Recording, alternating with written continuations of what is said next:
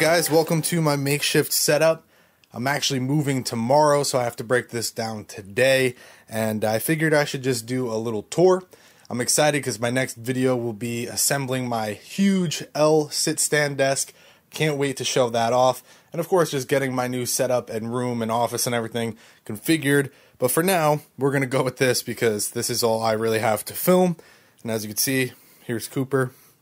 He's passed out. This has been a recent thing he likes, so hopefully we can uncover the Go XLR and all that. But for now, he's enjoying himself, so we'll let him be. Before we get into this video, I do want to give a shout out to today's sponsor. This video is sponsored by Kershaw Knives, and I've actually teamed up with them to give away 3 knives to you guys. Like a lot of people, I use my knives for opening packages and product boxes. And when it comes to Kershaw Knives, they're all about next level designs, next level dependability, and most importantly, next level customer service. Every Kershaw is backed by a limited time warranty, so if you're stupid like me and break the pocket clip, just send them an email and they'll replace it for free. I also love that most of their models are manufactured here in the USA. Hell yeah, brother. My 3 different knives here are each badass in their own unique way, but hands down, my favorite has to be the Launch 10. The design, the shape, the color, it's absolutely awesome. If you want to enter our giveaway to win one of 3 knives, leave a comment below telling me what you'd use your knife for. You also have to be subscribed to this channel and follow me on Twitter at MattPhilly and Instagram at Fizzy. I'll pick a winner a week after posting this video. Thanks again to Kershaw Knives for sponsoring this video.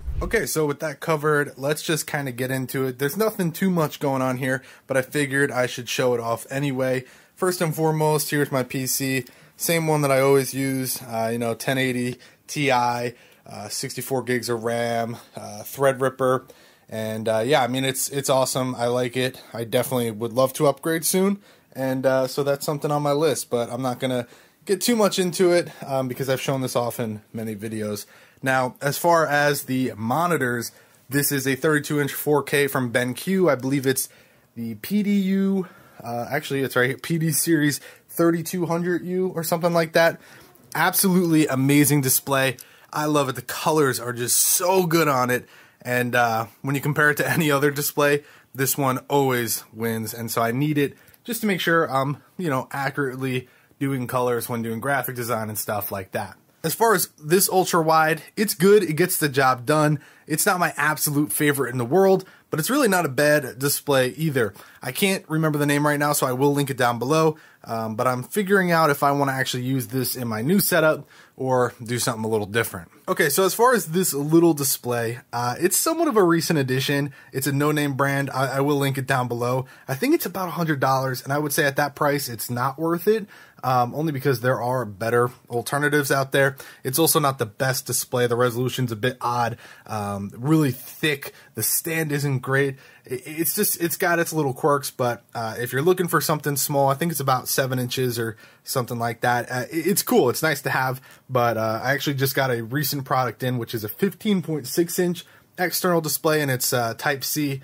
And I think it's only a little bit more in terms of price. So definitely not the best option out there, but still something interesting nonetheless. Next up, we have the Stream Deck. And yeah, I'm sorry, this is all like super dusty and really kind of gross, but you know what? I'm moving, so it's all good, boy. Also, I don't know if anyone remembers Blippi. This was like a social network where you could share purchases that you make. So like, I think it was mainly with iTunes. If you bought a song or an app or something, it would show up in a feed. And they gave away nail clippers like literally forever ago, and I still have them for some reason. So yeah, thanks Blippi.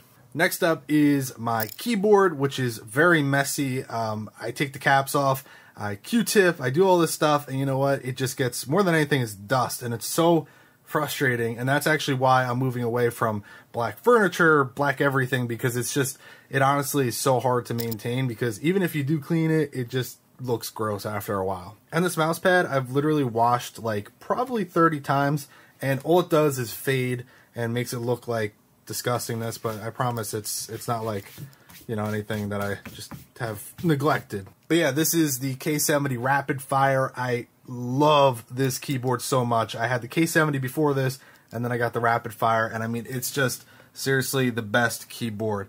I love it. I've tried other keyboards. I keep coming back to this. And then my mouse is the G903 from Logitech. I absolutely love this mouse too. You know, this was my first wireless gaming mouse. I was coming from Corsair wired mice, and this honestly is just so good. I love it so much. So yeah, this is my cat Cooper, and he's currently covering my Go XLR. It's fine, don't move. It's totally cool. If you're not familiar with the Go XLR, it's pretty awesome. You can plug your mic into it. Oh yeah, now you're gonna move. Oh no, okay, sure. Just nope. You're gonna just lay right there, right on top. Okay. Yep, that's fine. But the Go XLR is awesome because you can plug your microphone into it, do all sorts of different voice effects. There's pre-recorded sound, sensor beep, stuff like that. But you could also pipe in different sources and control it with motorized sliders. I really, really like this. It's been huge for me, and it has built-in compression and gain and all these different things. So it's definitely something I recommend. It's a little pricey, but if it's something that you're going to be using often, you'll definitely get your money's worth. Speaking of audio, still have my Yellowtech Mica mic arm. I absolutely love this.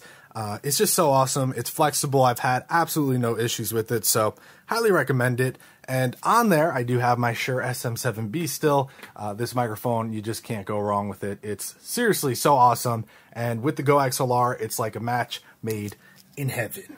Then up here, we do have at different levels, which I know someone out there is like, oh my God, you're not supposed to do that, brother. But I have the Yamaha HS8s, and I also really like these. I've just now really been able to start using them in this place because before I couldn't set them up. But hey, these sound so good. And if you really get the chance to like boost them up, goddamn. But I still want a subwoofer, something I don't have right now, but maybe I'll have in the future. Now, as far as the actual desk goes, this is the IKEA Bacant with a little bit of a swoop out here to the side. Man, I cannot recommend this desk enough. I mean, say what you want about IKEA this, IKEA that. This is not like the Lindman. This is a quality desk at an affordable price. And if you get it with the little swoopity swoop off to a side, I'm telling you, the extra desk space doesn't take up too much, but it also gives you so much more freedom. And man, I really, really recommend this desk.